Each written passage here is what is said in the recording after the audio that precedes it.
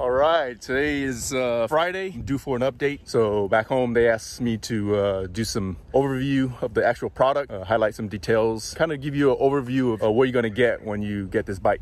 So here it is. This is the HyperScorpion actual production unit. This is exactly what you're gonna get. The only thing I've done here is added the tall seat option. I'm 6'3", and I need a little bit more room for the pedaling. Otherwise, this is a 100% stock. The original concept was to be a retro style moped that you see in the 70s and just make it electric. And I think we definitely hit that target. And one of the issues with step through frame bikes is they can kind of look a little bit goofy. So we wanted to make them look actually kind of cool, but still retain the step through. This way anybody can ride this bike and it'll look really cool. But aside from that, we want the performance to be very, very high. This bike, we wanted to do something very special. Really put the performance out there. Let people have something very, very special. So the first thing visually you're gonna see is the big headlight, especially at night, is gonna be the big headlight. It has a halo ring. These 4 elements give you about 2,000 lumens, so it's really, really bright at night. In this mode, you have the daytime running lights on. This one turns on the bright lights. If you wanna turn the daytime running light off, turn it off from here. There's also a standard license plate holder. It's also illuminated from the electronic system. As far as the lighting, the next thing you're gonna notice is the turn signals. Electric bikes are getting faster and they're also being used on the road. Although they may not be necessary from a legal standpoint, you wanna be able to communicate with the cars what your intentions are. And the signal lights are just something that once you use them, it's like, wow, electric bikes really just need signal lights, especially if you're doing a lot of commuting. With the turn signals, you also have a rear brake light. So we also sell an individual horn that's an accessory that works with basically any bike. It has its own power supply. For this bike, we wanted to integrate that onto the bike directly. Nice thing about the horn is it's crazy loud. Same horn that's on a motorcycle, and people hear you coming. Well, this bike also comes with rearview mirrors, which is very important. Also, when you have the rearview mirrors, you actually feel more legit as far as being a vehicle on the road. Sometimes people, when they see you just on a bike, they maybe think you're not moving very fast. But when they see the mirrors and they see the light and everything all together, it brings a different kind of presence, which gives a little bit more respect when you're on the road. On the topic of safety, we can talk about the hydraulic disc brakes. We're kind of just done with mechanical brakes, moving all the hydraulic disc brakes. For bikes this fast and carrying this much payload, you definitely need the stopping power from the hydraulic disc brakes. Not only do you have more power in braking, but you can better modulate the pressure of the braking, which is very important depending on the conditions of the road.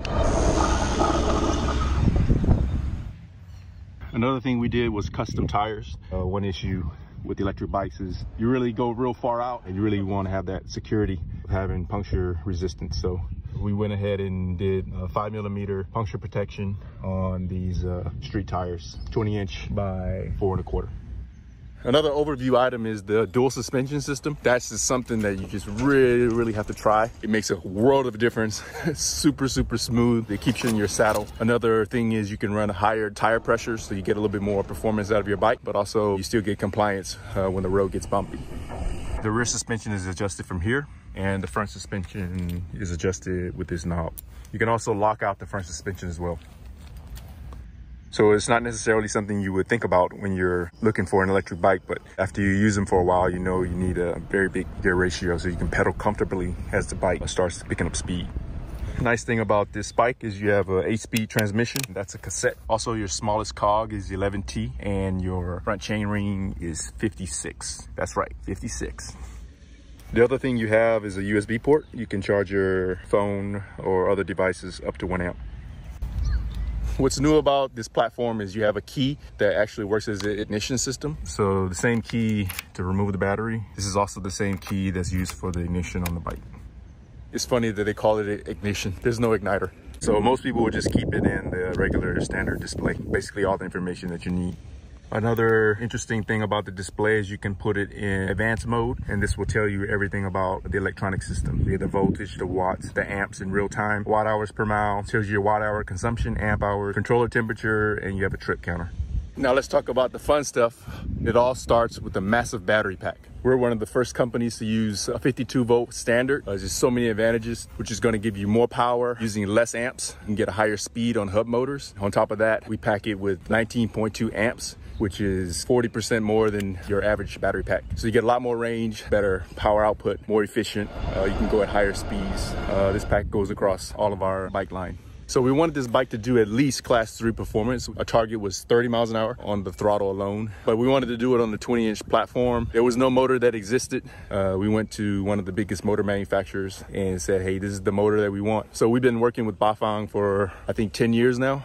So I talked to a couple people and said, hey, let's do this motor. Gotta be 20 inches. We didn't want to deal with the spokes. Gotta be 4.0, gotta do 30 miles an hour. It's gotta be geared, and it has to be a cassette. About a year later, we delivered this motor, and it's an amazing. This is the platform everybody's been dreaming about.